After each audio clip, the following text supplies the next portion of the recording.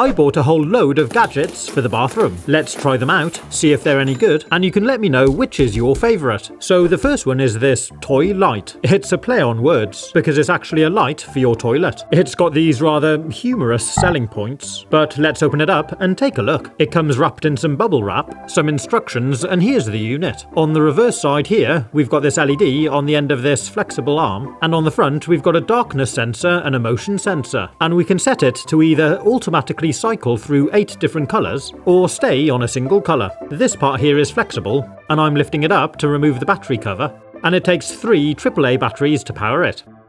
So let's test it out. To use it, first of all we're going to shape this bit roughly to the profile of the rim of your toilet, then lift up the seat and clip it over like this, and if you need to, it's easy enough to adjust.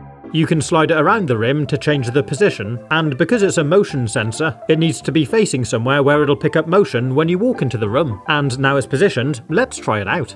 It only works when the room's dark, and with a bit of motion, there we go, it switched itself on.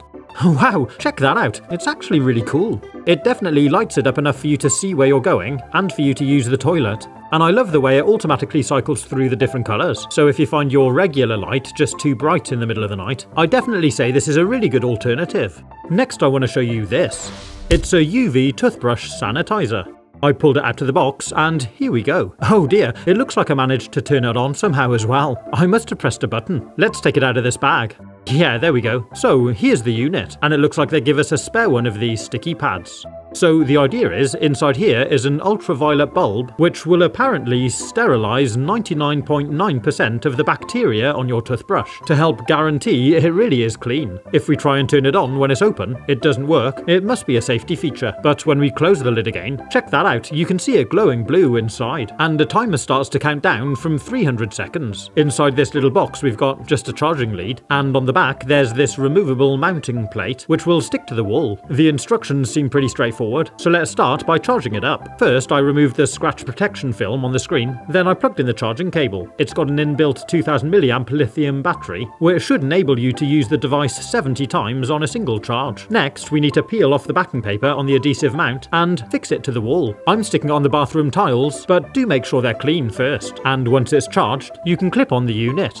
Inside I found this little toothbrush holder is removable in case you need to wash it, and it just clips back in. So the idea is we line our toothbrushes up facing the UV bulb, then press the button and it'll expose them to the UV light for 300 seconds, which will kill the bacteria. If you open the door, yeah, it turns itself off, then restarts when you close it. It can hold 5 toothbrushes and even electric toothbrushes, and once the timer's finished, your toothbrushes should be bacteria free. There's links in the description if you want to buy any of these gadgets. But next I want to show you what's inside here. They call it a toothpaste squeezer and holder. Open up the box and take it out of the bag, and we've actually got 2 of them. They're this plastic kind of roller device. They seem pretty solid. There's a rubber anti-slip pad on the base. You can slide this part out, and there's a spring-loaded mechanism inside to keep on a little pressure. So the idea is we take our tube of toothpaste, slide the end into this slit along the side of the roller like this, then push it back into the holder.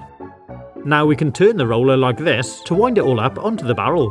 It's actually pushing it down really flat and squeezing any toothpaste from the bottom right up to the top. And there we go, it's now primed and ready. So if I twist it just a little bit more, out comes the toothpaste. That's really nice and simple. Let's slide it back off quickly and see just how flat it's made it. Oh wow, check that out. I think that's definitely flatter than I'd ever squeeze it with my hands. That's impressive. It's certainly a handy way to keep your toothpaste neat and to help you squeeze it all out. And of course, you can also use it with other tubes too. Here I'm going to try it with some hand cream.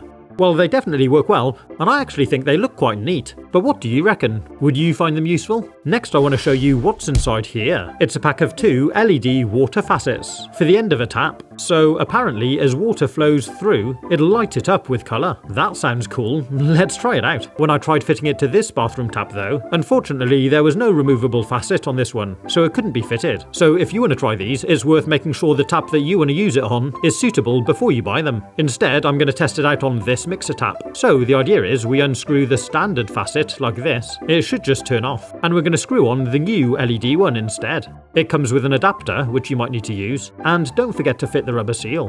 When it's fitted, it looks pretty neat to be fair. So let's see what happens when I turn the tap on. Oh wow, look at that! Straight away it lights up.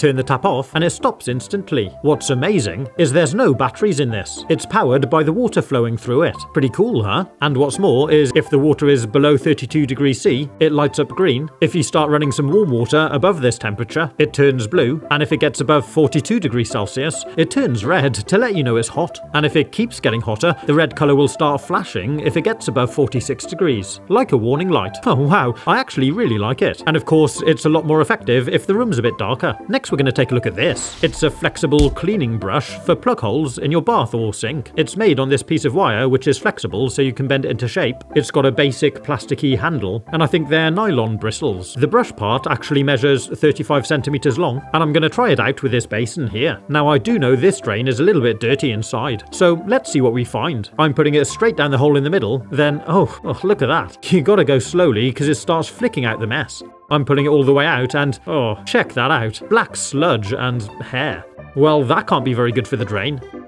Let's try a bit more and see what we find. Oh yeah, all that's on the side walls of the drain. I went all the way around and pulled out as much as I could. And what's great is, because it's flexible, you can even bend it to shape and do the overflow hole a bit. Then, once I cleared as much as I could, I gave it all a wipe up and washed it all out with some nice soapy water. But I'm also going to use the brush again whilst running water down the drain. This should help to expel any pieces which are dislodged and sitting in the U-bend. After about 30 seconds, the brush was coming back out nice and clean again, and I think that's made a really big difference. No more smelly drain. Now here's a great little product. It's a pack of 2 silicone drain protectors. You can get them in different colours and they're super flexible and they come with little sucker pads on the base. These measure about 14 centimeters square and the idea is they should help to protect our drains like this one in the shower tray, which can sometimes clog up with hair. Just place one of these over the top, then when you are showering it should collect the hair instead of allowing it to block up your drain. Then it's super easy just to pick up and dispose of. Before we look at the other products, I want to show you a really cool life hack you can do to clean your drains. Take a flat piece of plastic, the lid from this ice cream tub is ideal, and draw out a shape something along these lines. It doesn't need to be precise. Cut it out with a pair of scissors. The important thing really is that there's a decent hook at the bottom and that the whole thing's flexible. Now if you find your shower isn't draining properly, remove the grid. If yours is a bit stuck, you may need to use something a little bit stronger to lift it with. Then lift out the dip tube. Ugh, that needs a good clean. Now we can use our new tool to go fishing. Oh, it's full of hair. But the tool works really well, and it's a great way to reuse some of the plastic we would be otherwise throwing away. Next I want to show you what's inside here. Tip them out onto the table, and there's 4 of these weird looking things. They're actually multi-function silicone holders, a bit like hooks. They're flexible and springy, they're also waterproof, and come with an adhesive pad on the back. They come in different colours, and the idea is you stick them to the wall, somewhere like these bathroom tiles is ideal, and you can use them for all sorts of things. They make great toothbrush holders. You can use one for a razor, or even a flannel. But have you ever seen these? Inside here are actually 8 toothbrushes made out of bamboo. Each box contains 2, and they've got this lovely, natural, sustainable bamboo handle. This will just degrade to help the environment and reduce on plastic. The bristles are made out of nylon, and they come in a whole range of different colours to help distinguish whose toothbrush is whose. The packaging is all plastic free to keep it environmentally friendly and recyclable, and they do appear quite basic, but I found they give a really good clean. Is this a familiar sight in your house? A messy, gunked up tube of toothpaste? Well, apparently what's in here should help. They call it a self-closing cap. No mess and no stress. Apparently it'll give an even application of your toothpaste every time. They're reusable, and it should help to keep your toothpaste tube nice and mess-free. It's a silicone cap with a small slit in the top. And to use it, we just push it on the top of our tube. If I give it a little squeeze, you should be able to see it filling up a little. So let's try it out on a brush. Oh, nice. Yeah, well, that worked. It's certainly nice and even. And, well, yeah, the top is perfectly clean. Let's try it out a few more times. Well, it does actually work really well. I was a bit dubious to be honest, but it has actually got really good reviews on Amazon, and I can absolutely see why people like it. What do you reckon? Would you use one? And once the tube is empty, you can just pull it off, wash it out, and use it again. Next I'm going to try out this automatic toothpaste dispenser. Take it out of the packaging, and here it is. Well, it looks smart. It's got kind of a marble effect look to it. There's this silicone plug in the top, which is where we'll fit the toothpaste, and there's this nozzle up here inside. It doesn't need any batteries. It works with a pump by pushing this part inside back with your toothbrush. To use it, first we need to install it onto a wall. There's an adhesive strip on the back, so peel off the backing and fix it nice and square onto the wall. Then take a tube of toothpaste and undo the lid, push it down into the silicone plug, and screw it on. It should make a nice airtight seal, and I actually think it looks quite smart. So let's try it out. I'm using my electric toothbrush and I'm pushing it up against the plunger. It takes a couple of pumps to begin with to prime the toothpaste through the mechanism. And there we go, it kind of missed the brush and went onto the stem. Maybe the brush on this electric one is just too small. So I'll try it with a normal one. One pump and yeah, it deposits a nice blob of toothpaste. Pretty cool, huh? I then found if you don't push it so far in, it deposits the toothpaste more centrally on the brush. So I'm going to try it with the electric one again. And this time I found I could get it spot on. Yeah, look at that, that's really good. Next I'm going to take a look at this Sonic Scrubber. It says it's a powerful cleaning tool for kitchens and bathrooms. It claims to cut scrubbing time by 57%, eliminates cleaning fatigue, and it reaches hard to clean areas. It comes with a variety of different brushes for different applications. So let's open it up and take a look. I think this thing is basically crossed between a washing up brush and an electric toothbrush. It does feel good quality. It's got this grippy rubber handle, and it oscillates the brush on the head. Mine came ready fitted with batteries, and you access them here in the end of the handle. There's 4 AA batteries in total. It clips together nicely, and there's a waterproof seal. There's an on-off switch here, and it operates pretty much like an electric toothbrush for an elephant. To change over the brush, you just twist it and remove it, then swap it out. What is quite cool is the on and off switch can also be used as a press button, so you can do short pulses by just pressing down with your thumb. This one's been quite cleverly cut as a cone shape to allow you to get into corners and things, and these two brushes are quite similar, but one's got firm bristles, and the other one's a lot softer. It's really good for cleaning things like your shower rail, and cleaning up your tiles, and grout lines. But I'm also going to try it out on some kitchen cleaning. Let's try it on this hob, cleaning the mess around the burners. I squirted on a little soap, then started cleaning with a wet brush. Well, it's foaming up quite nicely, and it does oscillate back and forth really quickly, and it's made a big difference. But it hasn't cleaned it all off. If I'd let it soak with some oven cleaner, it may have cleaned it all off straight away. But I'm going to go over it again quickly, then leave the foam to soak for a few minutes. And I'm also going to do the same around this small one too. Then after 5 minutes of soaking, I went over them both again, then wiped them off, and well, yeah, it really hasn't taken me any effort at all. They're not perfectly clean, but they are a lot better. A really big improvement. Next I'm going to try it out on this grubby double glazed window unit, and when I go back and forward over it just with a brush, it really seems to be getting in there. I mean, maybe I could just do the same with a toothbrush, but it's probably a lot more work and not as fun. It's really good for getting in the nooks and crannies on your white goods, like this dishwasher. And it gets right up under here in the hand grip too. And you could even use it for things like cleaning up your trainers. But I'm going to try it out on these kitchen taps, which have got a big build-up of limescale and grime. I'm swapping the large head for this smaller cone-shaped one. Added a little bit of soap, and with a little bit of water, worked my way around the base of the tap. I'm also going along the crossbar here, and around the base of the other one. Now it's probably quite a hard ask for it to really remove all the limescale, but let's see how it's done.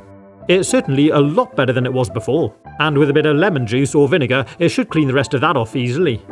The one thing I did notice though was using the brush across the horizontal piece here, I think I've put all these very small scratches into the tap. You can see all the swirl marks going back and forward across the bar. And what is curious though is if I read the instructions, it does say not recommended for tinted windows, vehicle paint, and stainless steel, which is a bit curious, because on the packaging it also says perfect for taps and hobs, and it shows stainless steel examples on the back. To finish off here though, I'm going to try using it to clean the grime off around the plug hole. What's really nice about this brush though is you don't have to scrub away at anything. It just sits there oscillating and it does the work for you. And after a minute or so, with a wash down, well look at that, it's made a really big difference. I'm definitely impressed. Now next I want to show you this. It's designed to help remove limescale from the nozzle of your tap, for your kitchen or bathroom. And what you do is pour a descaling agent into the bulb, like this. I'm just using vinegar. Then hook it over your tap, and pull the bulb over the nozzle like this. Leave it on to soak for an hour or so, then carefully remove it. Run the tap, and give it a clean off, and it should help keep the limescale at bay. Perfect for bathroom or kitchen. One of the funniest cleaning gadgets I've tested is this automatic washing up brush, and if you'd like to check out the video, you can click on the link here. Have fun, stay safe, and as always, thanks for watching.